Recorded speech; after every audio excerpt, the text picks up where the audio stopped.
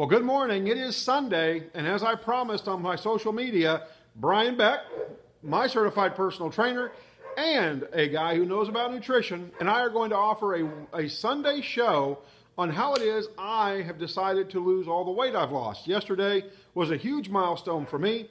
I dropped under 300 pounds for the first time in 16 years. I weighed in at 295 pounds, and we finished week 34, starting week 35 today. And I've done it without gastric bypass surgery. I've done it without any crazy dieting. There's been no powders, no pills, no anything. I mean, I'm not even being doctor supervised, other than the fact that on our radio show, I see my doctor every Monday because he comes on our show, and I just talk about what I'm doing and how I'm doing it, and he says, keep doing it. Went and had my physical on Wednesday this last week, and everything was unbelievable. From 2 years ago, my blood sugar went from a 114 to a 72. My bad cholesterol went from a 124 to a 110. My total cholesterol went from a 201 to a 170. My blood pressure is back down to 122, 123 over 78. Everything has been fantastic except for my vitamin D. I would recommend that you go talk to your doctor and have him check your vitamin D, because I found out that vitamin D handles your metabolism, it helps build muscle, and it works on bone. So you probably want to go get your vitamin D tested, which might explain why I get tired so fast when I work out now, because my vitamin D is down from 37 to 19. And so I've got to go take a vitamin D supplement. But today, as I promised, I'm going to give you 3 recipes, and I think we're going to do this every Sunday.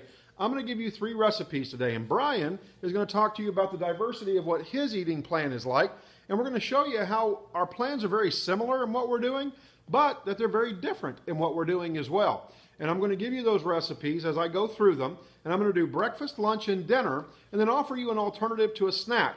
Brian and I added up all of what I'm going to eat, which I'm going to taste it all for you today to show you, but we added it all up. 980 calories? 980 calories. 980 calories, and you're going to be astounded at what you find. And we've gotten all of our calorie count online. I eat avocado once a day, and so we went to the Avocado Growers Association's website. We looked up the apples. We went to... For that, I went to one of the Apple company's websites, and I can't recall which company it was, but one thing you have to understand between JP and myself is that when you see us right here behind this counter, if this was 6 years ago, we would have, how much weight have you lost now? 181 pounds. 181 pounds. I'm down over 250 pounds from what I used to weigh. Think about how much more weight would be behind this counter. Right now, we're talking 430 pounds roughly. Yeah. 430 pounds Between 6 years the two of us. between the two of us. So when we talk about what we're eating, this is a very important aspect, but it's also something that we had to do long term. That's why he said this isn't something that's some type of miracle diet. It's not a pill. It's not something crazy you're only going to do temporarily. This is something that you have to find that you can do for the rest of your life. Well, and one of the things that I found is that, and I'm coining this. This is going to be a cookbook that Brian and I put together jointly. And what I've learned is that I need to learn how to live with what I'm eating. And we're going to get into that on the emotional side. But our cookbook, and I'm going to tell you the title on the emotional side, but before we get into all of the emotional stuff, I want to cook for you. And what I brought here home is I brought home what I have at work. I've got a pan, and it's a Circulon pan. It's got a magnetic bottom to it, because I went out and I bought myself, well, actually my mother bought one and got one for free and gave it to me for Christmas, a NuWave 2 convection burner. I can't burn anything down. I'm not playing with gas. It's simply a convection burner you can put your hands on. It's so compact that I do all of my cooking. I don't go out to eat anymore when I'm at work. I actually cook right in my office on this burner. You can do this in your break room. You can put this in your bag. I could cook my entire breakfast and lunch at the designated times in less than 30 minutes and eat in less than 30 minutes. That's how simple this is, by just having all the material at my office. People have told me, I went to the gym the other day to work out for 60 minutes. I only ended up getting a 30-minute workout because I ended up sharing what I was doing with some folks.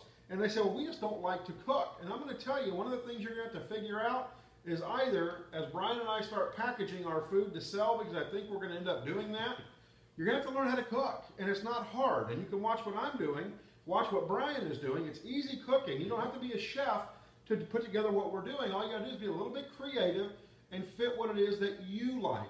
And so I've got my convection burner that I take to work with me, my one pan. I normally have one wooden spoon. I have a cutting board at work, a knife, and then I have plasticware, plates, salt, pepper, onion powder, garlic powder, and what I love to use, Pam. Now, I've had a lot of people tell me, well, John, just use olive oil. It's so much better for you.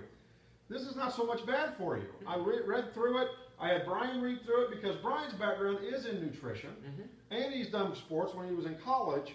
And so I had him read it. Is this chemically bad for us? It's not. And as you can see, all I did was put just a thin layer, because you can see the glare, of Pam on the bottom. I did not pool it or make it crazy, because then it would have a calorie or two in it. That's very important, because it actually is oil in that spray can, but it's based on the fact that you only put a coating in the pan is why it says it has no calories.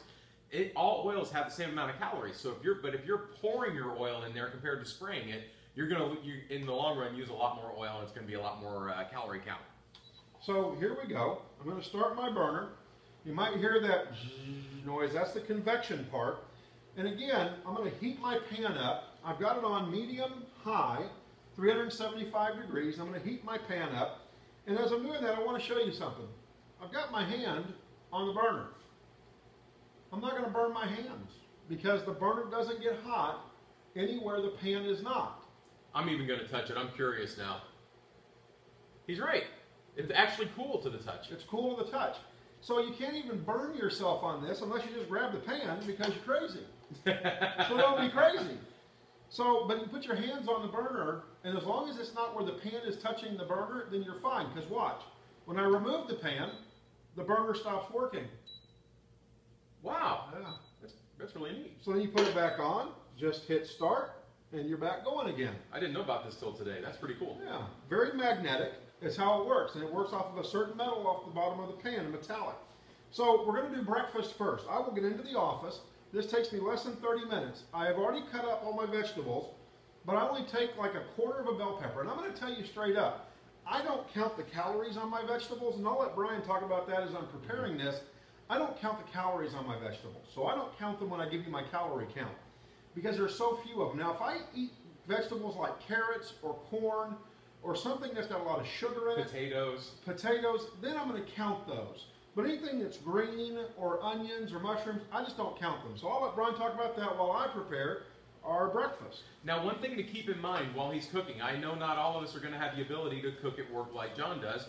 I can. I work in a gym, but I guess if I found somewhere in the back, we do have an area where we can put a burner, but you know, I'm so busy during that time, I'm constantly working with people, that what I do is I prepare mine ahead of time. So I have them with me, and I can just warm them up at work. So I do the same types of foods, but in my case, I do it ahead of time and just make sure that I put it in a container and take it to work with me. So that's an important aspect. Again, you notice he has all these vegetables. Now, the one thing about vegetables is that, first of all, you're going to get your fiber from there. You're going to get lots of vitamins, apparently, except vitamin D. But you're going to get, that's where you get your vitamins. That's where you get your fiber. That's where, and believe it or not, the more fiber you get in your system like that, the more filling it is. It's the same thing with having a little bit of fat. For instance, you'll see that there's an avocado here. Now, an avocado has a good amount of fat in it, and that you would count as a calorie, obviously. But the avocado, that good fat will actually make you feel more satisfied. For instance, same thing with an egg yolk. He's making eggs. You notice he's not separating them. Are you at all? You're just doing the full egg. See? Yeah, I use a full egg because it doesn't bother me because I know I need that nutritional value. And that's also in the egg where all the vitamins are as well. So you're going to get all the vitamins and nutrition. Now, all the protein's basically in the white, but the yolk is where the obviously the fat, but then the vitamins are as well, because that's what the little chick has to live off of when it's growing. So you'll notice he's doing his seasoning too. You may or may not like the same seasonings. He has some pepper. He has some is that garlic powder you have there? Garlic and this is onion powder. Onion powder, garlic powder, black pepper. You may or may not like that. See, I have a seasoning that I like. That this one right here is called Red Dog Rub. It's actually a no salt seasoning, but it's really good. It's what I like. It has some cayenne pepper in it. It's a little bit spicy, but they have a bunch of different kinds that they make. But I find what I like, he finds what he likes. He's seasoning it the way he would, you season it the way you would to make it. And now his eyes are going to start watering because he. Jalapeno. Woo! So anyway, but as he cooks, you'll see that he's got everything ready to go, and that's also a very important aspect because if you're sitting there trying to chop vegetables while you're cooking at the same time, that's when you'll end up. Not a good idea. Yeah, it's not a good idea. Well, so what I've done is I've thrown in bell pepper, and I've taken a sliver of the bell pepper, probably a quarter of the bell pepper, chopped it up. I took a half of an onion, and I chopped it up and diced it up. Then I took a quarter of a jalapeno, cut up and diced it, because that's what I like. Those are the veggies I like. You're going to hear me throughout our presentation refer to that as volumizing. You can hear the popping because the vegetables are popping. They're cooking. My mother has actually found that with onions, if she cooks with them, she can saute them with no oil, no pan spray, no nothing because of the moisture in the onion. And so you can even use the moisture off the onion. I like to hear the popping sound. For me, it's more of a mental thing. And so I'm going to hit start again. Now, so I've got my veggies, and this is what I'm calling volumizing your food. If I had just taken 2 eggs and scrambled 2 eggs, then it wouldn't look like I had much on my plate. And I like to eat. You know, one of the things is that I did not, the reason why I haven't been successful in the past is because every time I got done eating some kind of diet, I would feel hungry and like I was starving myself. So I had to figure out something this time that made my mind feel like I wasn't going to be hungry afterwards, even though my stomach knew I wasn't hungry. And so I call it volumizing your food. And I'm going to coin that. That's our phrase from now on is volumizing. So I've got my vegetables are ready. My eggs are mixed. I put garlic powder, onion powder, dill weed, and a little black pepper. Now I'm going to pour my eggs in. Brian, would you hand me a plate out of there, please? Absolutely. Forgot to get a plate. And now I'm going to also add in a little bowl of mushrooms. Thank you, sir. You're welcome. So now I've got in here mushrooms, eggs, bell pepper, onion, and jalapenos. And this is what my breakfast is. And you know what's funny is that the vegetables actually are more than the eggs. Mm-hmm. But it doesn't matter. I find something that I like to do when I'm cooking my eggs is I'll actually purchase pico de gallo that's already made. I'll saute that in the pan with mushrooms and add eggs myself. Again, that's what I like. This is what he likes. And so you'll notice that that means you try to figure something out that if you don't like eggs, then you find something else. But you know what? Eggs are one of the perfect proteins because first of all, they're inexpensive. Second of all, they're easier for your body to digest, and the less your body has to digest, the less work your body has to do to digest, the more it can take advantage of all that good protein and all the vegetables that are in there. Now, so we're going to throw our eggs and veggies on our plate. And folks, this is just 2 regular eggs. This is not 2 extra large eggs. I'm going to show you here in just a second. But we're going to add to our breakfast, that's right, I said add, sausage. These are turkey sausage patties. We're going to start that. I'm going to move it to high heat because all I really need to do is warm these up. So now I've added a turkey sausage by Jimmy Owens sausage. It's 100 calories for 2 patties. Here is what my eggs look like.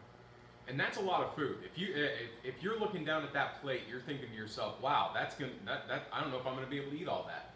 And you know, sometimes you may not be able to. You don't think of 2 eggs and some vegetables being all that filling and all that, but you look at that plate and it's just amazing how much food that is. And that's why I call it volumizing. If I had just 2 eggs on here, then it would take up half of the size. But my mushrooms, my bell peppers, my onions, all that added so much volume that when I look at this mentally, when I look at it, I think, oh my God, that's a lot of food. I'm eating a regular breakfast. I'm not dieting. No. And if you notice, everything that's on this plate is fresh. As Brian told you, you can go to the grocery store and get the bell peppers, the onions, tomatoes, and all that already pre-cut. They have them pre-cut in the fresh vegetable section, so you don't have to do it yourself. I enjoy cutting the vegetables up myself and doing that, and so it doesn't bother me. But nonetheless, this whole breakfast, when we're done, and I'm going to add, because I like a little flavor. I used to love ketchup. I still love ketchup, don't get me wrong. But I add salsa. And I'll add a tablespoon to 2 tablespoons of Salisbury. And I normally would measure for you, but I don't have to because I've seen it.